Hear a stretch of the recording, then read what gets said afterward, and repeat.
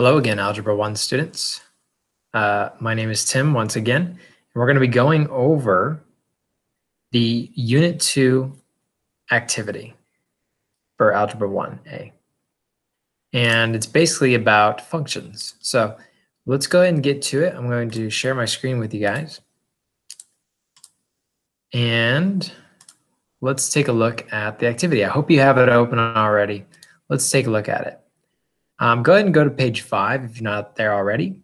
But it says function representations. Go ahead and follow along as I read aloud. In this activity, you will use multiple representations of relationships to identify key features and solve problems. Ryan conducted a 6-day study observing the effects of an organic plant food on the growth of his sprouting bean plant. He tracked these two pieces of information: the amount of plant food remaining in the container after each day's feeding, and the height of the plant over time. Part A. Ryan found that the amount of plant food remaining decreased an equal amount each day, and he used the entire 72 milliliters by the end of his study. So what's kind of key here is that it was a 6-day study. That's important. And the amount of plant food, he used the same amount each day. That's important. To decrease an equal amount each day. And he used the entire 72 milliliters. So from that, we can tell how much he used each day. So how much plant food was used each day. So what we're going to do is you take that 72 milliliters and you divide it amongst the 6 days. And that'll tell us how much he used each day. So in our case, that's going to be 12 milliliters of plant food used each day.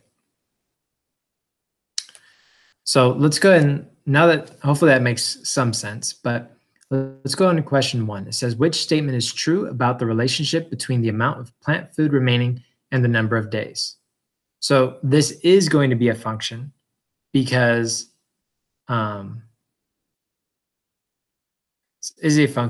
only one amount of plant food remains each day.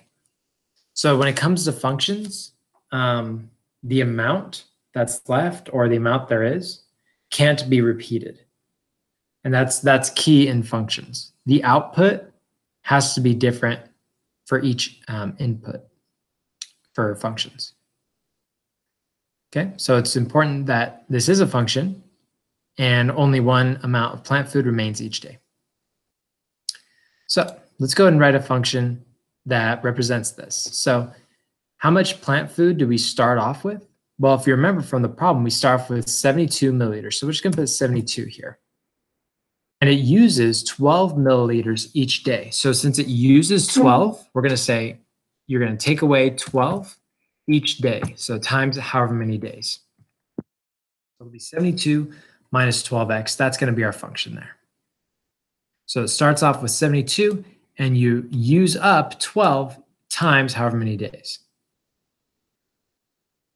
Okay, next one. Domain and range. So domain talks about the possible x values. Well, if we think about our problem, the x was the number of days. Well, how many days are we talking here? In the problem, it said 6 days. So we want our domain to be from day 0 to day 6. So our domain is going to be this right here. Notice it's 0 through 6. It's the end of each day. The range are the results. So at day 0, he had 72 milliliters. And each day it used up 12. So it should count down by 12. So that's going to be this range right here. Notice 72 is in it, and then down 12 for each of the 6 days that he does this experiment. Okay, so that's a domain and range in this case. I want you to notice that these are just straight up numbers. They're not like a range of numbers. It's not saying all numbers between 0 and 6. It's not saying that. It's saying these numbers specifically between 0 and 6. So there's no like fractional numbers. There's no like 1.7 or 2.33 or 5/4. So none of those are examples in the domain. So if you were to pick this, if you were to pick this one for the domain, this would be incorrect because this one includes all those fractions, but we don't want to include that in this case. Okay. Same thing for the range, same idea. So we don't want to pick this one for the range. We want to do just the discrete numbers. That's what we call just like a set of numbers. A number is discrete like that. A discrete listing of numbers. All right, so now what we're going to do is we're going to plot the points. So in this one, for each of these in f of x, well, we can't really, I wish you could type in here, but we can't. But at day 0, how much plant food do we have? Well, it was 72. So you can see the time is the days down here. And for day 0, we have 72 at day 0. And each day it uses 12 more. So after the first day, you're now down to 60. After the second day, you're down to 48. And I want you to go ahead and plot the other points. So it should be 7 total points on the graph. So I want you to go ahead and finish up this graph. And again, each day it goes down by 12. The graph should show a linear relationship. They should show like a straight line of points. What does the x-intercept represent? So the x-intercept is where it crosses the x-axis. Well, we know it'll happen on day 6. But what it represents is the length of time it takes. The length of time it takes for Ryan to use all the plant food. Because at day 6, he'll have 0 plant food. So after day 6, he'll have 0 left. And so that represents when he runs out of plant food. Part B. Ryan also found that he could model the height of his plant with the equation h equals 0.5d plus 4, where d is the number of days and h is the height in centimeters. So let's talk about this function here. So h again is the height. D is however many days. So its height is increasing 0.5 centimeters each day. It's in centimeters. So each day, the height is increasing by 0.5 centimeters, half a centimeter. And this plus 4, well, the plus 4 is saying that's the starting height. So which statement is true about the relationship between the height of the plant and the number of days? Well, in this case, it's also a function. So we want to do this relationship is a function. And again, it's because it can't repeat. So the function, because the plants can only be one height at a time. This second one is wrong because it's saying it could be more than one height at one time. A plant can't be more than one height at a given time. That doesn't make sense. Now, since we're talking about height, we want to talk about domain and range. But when we're talking about height, it increases through, right? So when you're talking about height, it's not discrete like we had before. This was discrete, a list of numbers. But height can be, goes through, right? So it's not going to be discrete. So our domain is going to be, again, our domain is with the letter D, according to this function, 0.5D plus 4. So our domain is from day 0 to day 6. And that's going to be right here. Notice it's not discrete. So it's not going to be a list like the other one. This is what we call not discrete. We call this continuous. Now the range, the starting height, again, our starting height was 4. So we know our range has to start at 4. And it goes up from there. So that's going to be this one here. Okay. Cool. And you can see at day 6, the resulting height will be 7.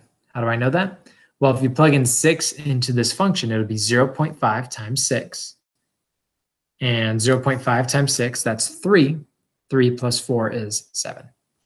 So that's why the ending height here is 7. Question 3. The height of the plant is given by this equation, h equals 0.5d plus 4. Rewrite this as a function rule. F of x is the height. in centimeters, and x is the time in days. Use the rule to complete the table, and then use the drawing tool to create the graph representing this relationship. So let's go ahead and graph some points. We know at day 0, it'll be 0.5 times 0 plus 4. So 0.5 times 0 is 0, plus 4 is 4. So at time 0, where you have a starting height of 4.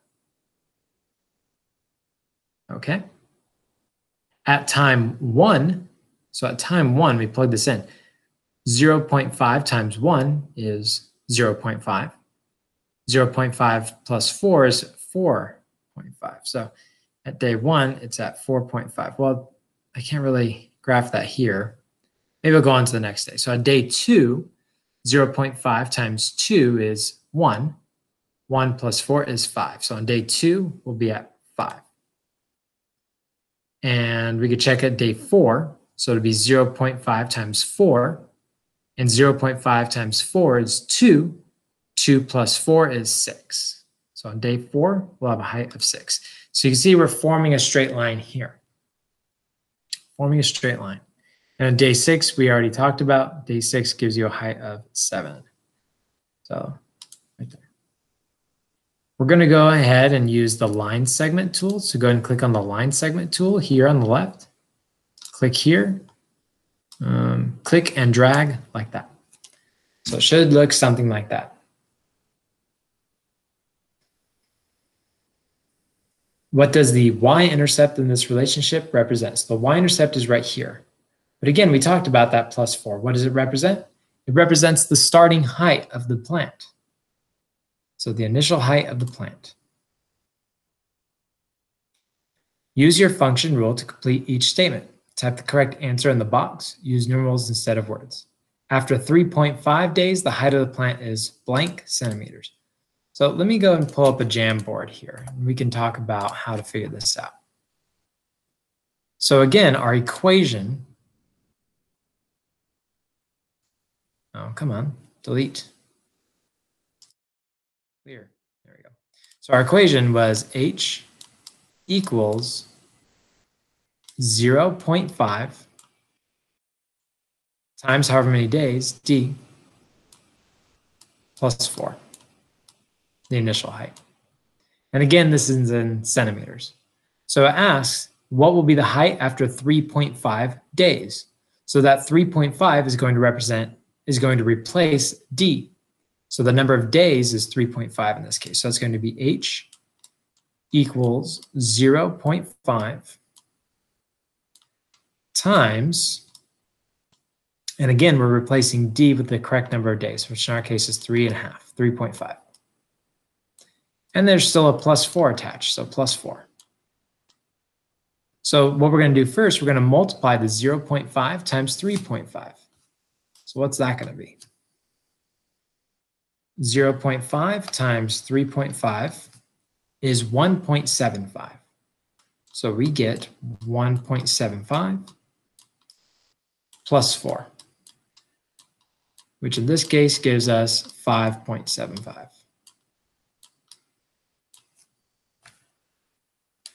All right, so this gives us that height after 3.5 days. What was it again? 5.75. Okay. 5.75. The next one says the height of the plant is 6.25 centimeters after how many days? So this time they give us the height and we need to figure out how many days. So our height is 6.25. So we're going to use this equation again. But this time we're going to replace the height with 6.25. And we need to figure out how many days that's going to be. So we got 0.5 times the number of days plus 4. So our goal here is to solve for d. We want to get d by itself on the right hand of the equation, on the right side of the equation. So what we're going to do first is we're going to subtract 4. I'll get rid of that. Subtract 4 on the left side as well, because whatever you do on the one side of the equation, you have to do on the other. Well, that leaves us with 2.25. 6.25 minus 4 is 2.25 equals, and on the other side we have 0.5d. Now, in order to get d by itself, notice it's 0.5 times d. So in order to cancel out that multiplication, we're going to divide. Divide by 0.5. And whatever we do on one side of the equation, we have to do on the other. This will give us d equals, so we want to do 2.25 divided by 0.5. Well, that gives us 4.5. So after 4.5 days, it'll have a height of 6.25. 4.5 days, it'll have a height of 6.2. Part C. Explain the similarities and differences between the two relationships in this situation. So the two situations we had was one of them was discrete, the other one was continuous. So that's going to be one of the main differences we want to put here. But one of the similarities is both of the relationships are functions.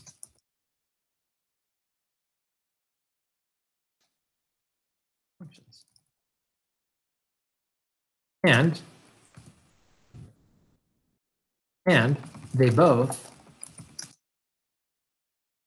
have a linear relationship, meaning they both form lines.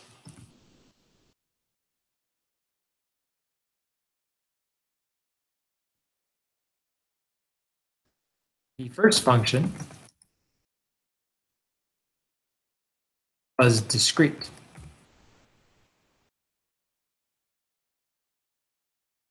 While the second